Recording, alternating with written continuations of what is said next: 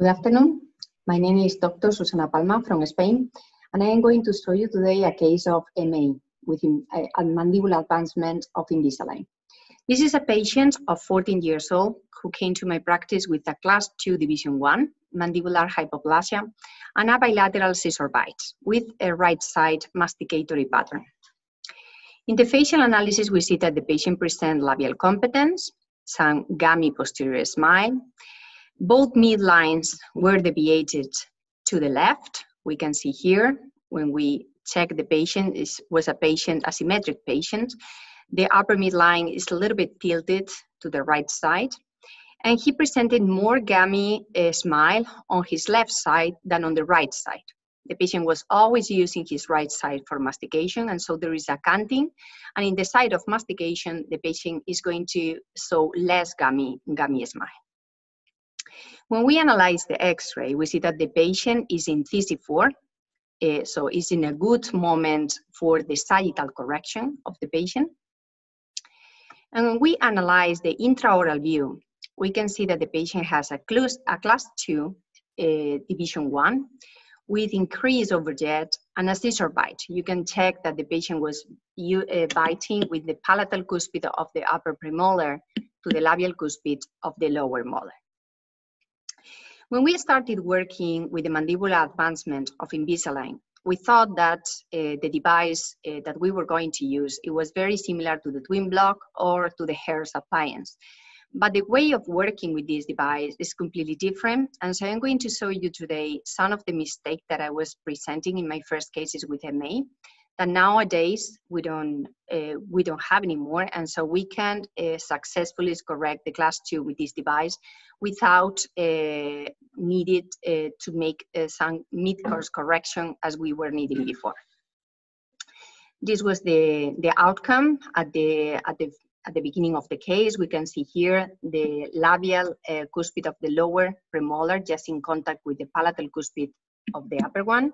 And we can see the increased overjet in the case. In the X-ray, we can check the different anatomy in the condyles of the patient due to the right side masticatory pattern. And in the cephalometry, the patient presented a hyperdivergent skeletal pattern with class 2 division 1 mandibular hypoplasia and labial tipping of upper incisor. And our treatment goal was to correct the full class 2 of the patient just by mandibular advancement in order to project the lower jaw. In the upper arch, as I told you before, we started just correcting the transversal plane and the sagittal plane at the same time. We can correct, we can make some transversal correction, like the scissor bite, at the same time that we are advancing the mandible, but we will see later that we cannot be correcting the vertical plane at the same time that we are correcting the class 2. We will need to level the curve of Spe before starting advancing the case. In the lower jaw, we were expanding in order to make this transversal compensation of the arches. And you can check that the mandible was advancing at the same time that we were leveling this curve of Spe and was making an asymmetric advancement, advancing more on the right, the masticatory side of the patient, than the left. This is the superposition of what we were planning in the first clean check. So we can see that in the upper jaw, we were compressing a little bit the upper left premolar and expanding the lower premolars. This is the clean check that we approved. And so you can see that from the very beginning, we were starting advancing the mandible. So we can check how the technician were leveling this curve of Spe and we're advancing the mandible with the precision wind from the starting of the treatment. In the lateral view, we can see that in the moment that the technician places the precision wind, they are going to remove the posterior attachment in the premolar and in the molar. So even though we see that we are having a leveling of the curve of Spe in our clean check, we are going to have a lack of anchorage in the posterior zone.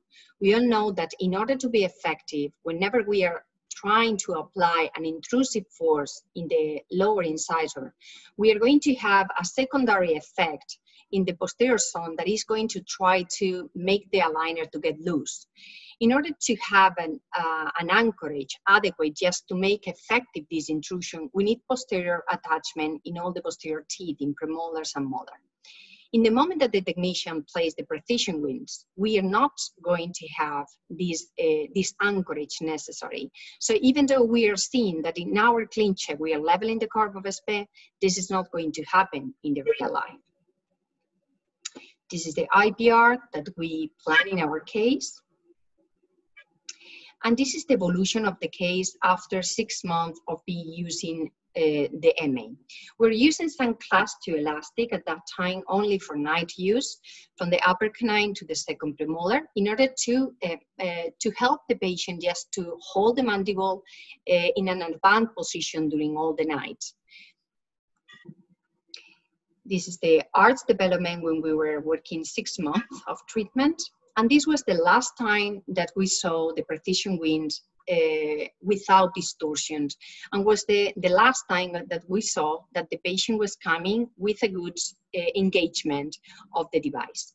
So from that moment on, the patient started biting one precision wing against the other. And this was due to the asymmetric advancement and due to the premature contact in the anterior zone in between the upper and the lower incisor.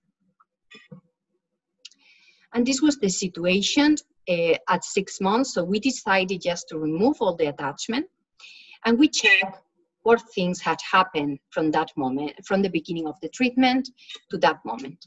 So we realized that the mandibular advancement was being achieved. So in 6 months, we have reduced the overjet considerably, but the curve of SP was exactly at the same level that at the beginning of the treatment. So we decided just to ask for a mid-course correction and 4 additional liners in order to make a pre-MA phase and to level the curve of SP before starting the mandibular advancement. Nowadays, this is what we always do. We ask for a pre-MA phase, and we make all the transversal, sagittal, and vertical correction that we need in the upper and in the lower arch in order to avoid interference during the mandibular advancement. We'll have to take into account that before starting advancing, we have to abride properly the lower incisor and to have the same skeletal overjet and the dental overjet. So in order that we are able just to advance the mandible, we have to abride also the molars to prevent that in the moment that we start the MA phase and we apply the force far away from the center of resistance of the molar, we prevent the flaring of those molars during the mandibular advancement. So this is the initial case and the evolution at the moment that we started with the MA phase in these additional aligners.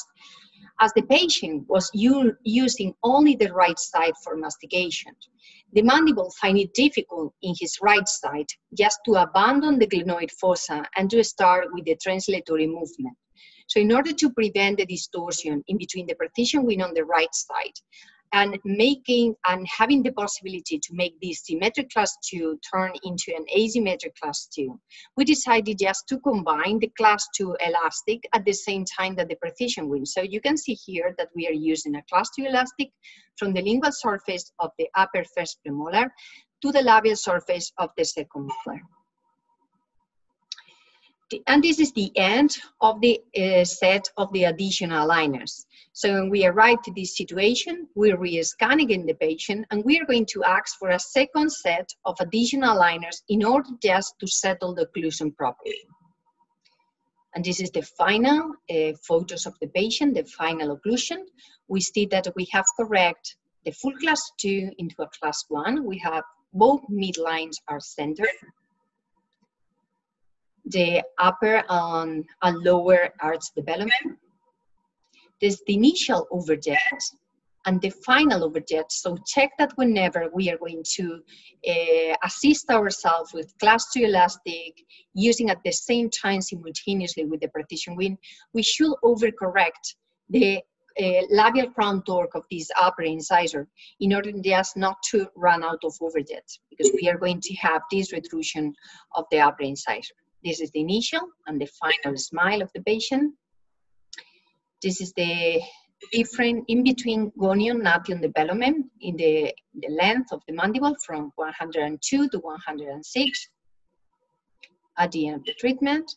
And this is the evolution of the profile at the beginning, before additional aligners, and at the end of the treatment. So we have been able just to correct in an effective and efficient way the class 2, the skeletal class 2. We have corrected the skeletal problem and the dental problem with only one device, with the mandibular advancement of Invisalign. This is the final and the final profile. So thank you very much.